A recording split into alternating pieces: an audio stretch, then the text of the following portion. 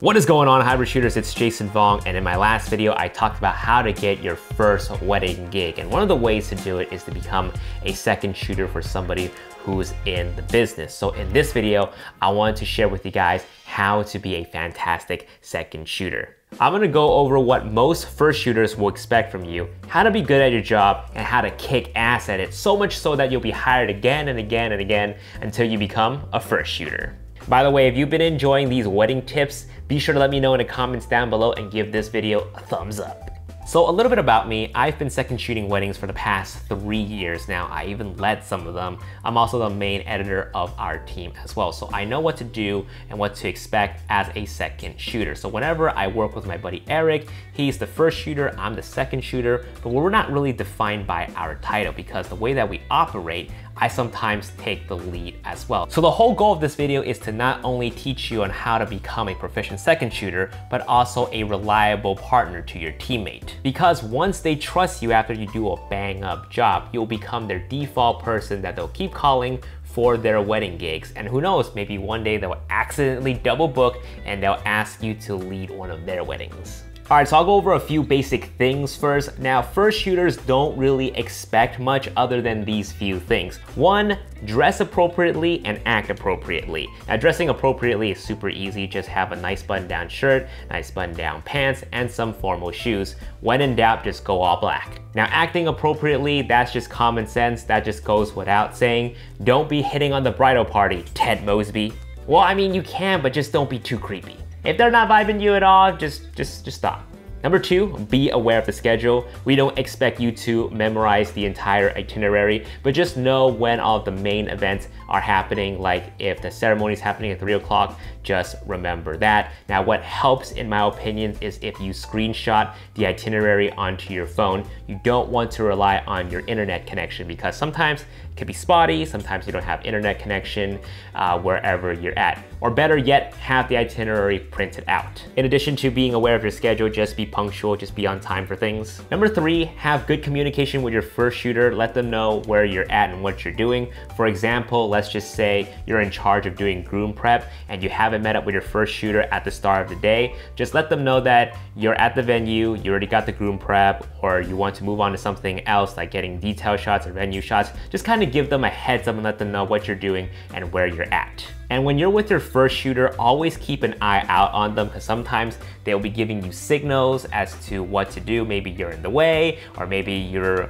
need to go wide or go tight on the couple. So just make sure to pay attention to your first shooter whenever you guys are in the same space. Number four, be quick on your feet, but don't rush. So what that means is just be alert, just be attentive. Let's just say the wedding ceremony just finished up and you have to move on to the reception, and maybe you got like 10 to 15 minutes to do it. So just quickly strike down those tripods and move them into the reception and get that set up right away. Just because things are slowing down doesn't mean you have to slow down as well, because you never know what's gonna happen that's gonna force you to have to rush. So the more that you can do to save yourself and your first shooter a lot of time, is just to get things done right away and don't lag behind.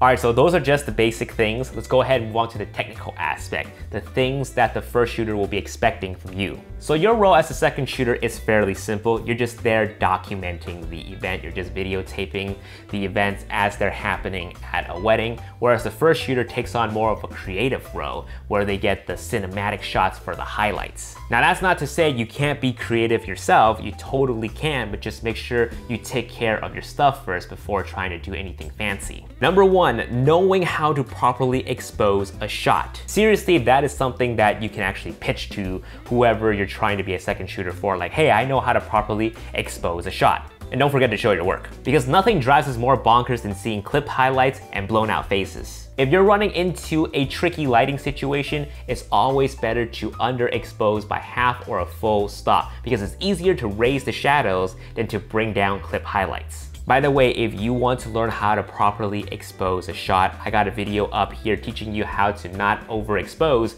by using this handy little feature called zebras. Number 2, stable footage. Now, people will probably argue that this is more important than blown out highlights. I would say they're both equally the same. We want perfectly exposed shots and stable footage. So you're gonna be hand holding your setup. You better make sure that your camera have in-body image stabilization or your lens have image stabilization. Because once we have shaky footage, there's no amount of warp stabilization that can save it. So best be on a monopod or a tripod. Now, once you lock off your shot, don't touch it.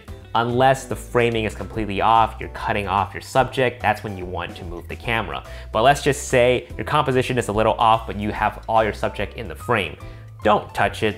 So I'm gonna use myself as an example, a mistake that I've made. I was shooting the father of the bride handing her off to the groom. Now the composition was a little off, but the framing was fine because everybody was in the shot. But I felt like, oh, I can compose this a little bit better. But I forgot that I locked off the pan and the tilt axis on my tripod. So when I was trying to move it, it was just like I was shaking it all up and it was just bad. I was like, oh man, I shouldn't have touched it. Again, as a second shooter, we're not expecting Hollywood composition. We're more focused on getting the shot. Now, I'm not saying you shouldn't adjust your shot. If your framing is completely off, you're cutting off your subject, or it's composed horribly, then definitely do it, but also wait for the right time to do it as well. Again, this goes back to being attentive. If there's not much happening in your frame, then go ahead and make that adjustment. But when there's something super important happening in your frame and your composition is a little bit off, but your framing is fine, just let it be. Number 3, making sure your subject is in focus. Now, I'm not ranking these in any particular order. If anything, these 3 tips should be ranked highly number 1 priority. So like the other 2 tips, if your subject is out of focus, then it's garbage to us. Even if your camera has the most amazing autofocus feature, do not rely on it. Always double check your focus. If it helps, get yourself a monitor, get yourself a small HD focus, because those things help a lot. Whew, okay, so those are probably the 3 most important things that a first shooter will be expecting from you. Let me give you a couple more bonus ones though. Number 4, give us different angle coverages. Give us a wide, give us a medium, give us a close-up. At the very least, just give us 2 out of the 3, because that will seriously help us out when we're cutting in post. So let's just say, for example, you're doing groom prep and one of the shots that you can get is a medium shot of him putting on his blazer and a close-up shot of him buttoning it up. All right, so the last tip in this section is do not overshoot. Just make sure you're concentrated on the important things at the wedding. If the first shooter told you to get coverage of the cocktail hour, just focus on the details, a few people drinking, chatting, laughters. That's it. You do not need to shoot over 20 guests for that. Or if they're doing family photos after the ceremony, just get us a few shots of the immediate families and move on. You don't have to stick around for them to get through all of their relatives and their extended family. You don't need to do that. Or even dancing, just get us a few shots. The first shooter will likely just take care of all of the dancing scenes for the highlight. You yourself just maybe get a couple of shots and that's it. By the way, just a quick plug, if you guys are looking for music for your YouTube videos or wedding films, check out this site that I've been using for a while now. It's called artlist.io. If you sign up with my link in the description box below, you get 2 months for free. Bonus, plus it directly supports this channel. You can also preview the tracks before committing into a membership. So use my link in the description box below to browse some of this music. All right, so those are the things that the first shooter will be expecting from you. So let's go ahead and move on to how to become a kick-ass second shooter. You know, things that the first shooter will not be expecting, but when they see it, they're like, dude, this guy's so awesome. This guy's making my life so much easier. And that's what you want to do for your first shooters, to make their life easier, because that way they can focus more on the creative aspect of the wedding film instead of the technical aspect. So here we go. Number 1, get detail shots, get establishing shots. So you remember how I said, be quick on your feet, but don't rush. If you have your stuff done already, like you have all the prep stuff done already, you already set up the tripods for the wedding ceremonies and whatnot, go ahead and start focusing on detail shots, on establishing shots. If you know how to use a gimbal, use it. Get establishing shots of the wedding ceremony site, the venue that you're in. Get close up on the flowers, get shots of the gazebo, get signages. You know, these are the types of shots that could be helpful for the first shooter when they're editing. Kind of gives them something to cut to establish before cutting into the ceremony or cutting cutting into the events of the reception. Now, oftentimes your first shooter will be out with the couples, they're running late because they're trying to squeeze in as much romantic shots as they can. They don't have time to set up for the ceremony or get a wide shot of the reception hall. This is where you step in to do that for them. If you know how to use a gimbal, use the gimbal and get those establishing shots. If not, just a simple pan or tilt would do. Number 2, have tripods and camera combinations ready to go for each event. So this is something that you might want to discuss with your first shooter the day before or a week before. Have them give you instructions on what camera combinations and tripod combinations to use for the ceremony, for the receptions, because that way, when you can at least have those set up already, they can come back and place them where they need them to be. Or if you know where to put them, that'd be great too. In addition to that, if your first shooter likes to use a light at wedding receptions, just make sure you have that set up as well. Number 3, know how to use the audio equipment. If you know how to lob the groom, you know how to lob the officiant, do it, because that's one less thing the groom has to worry about. Take the main audio recorder to the DJ and have them patch you up. Make sure you do a sound test, make sure the audio is at the proper level, and hit the record button right away.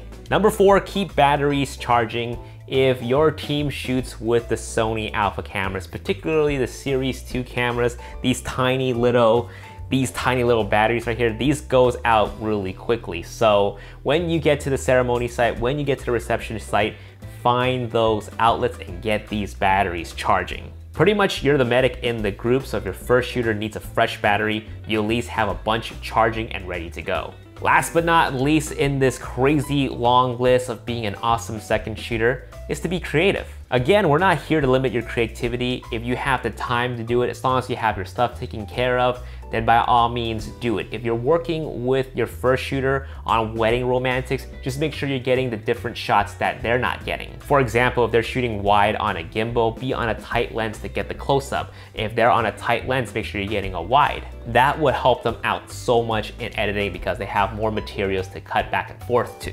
And if you see something cool, say something. Like if you feel like the couple will look really cool at this one spot in the location you guys are shooting, just be like, hey, there's a really dope shot that I think we can get.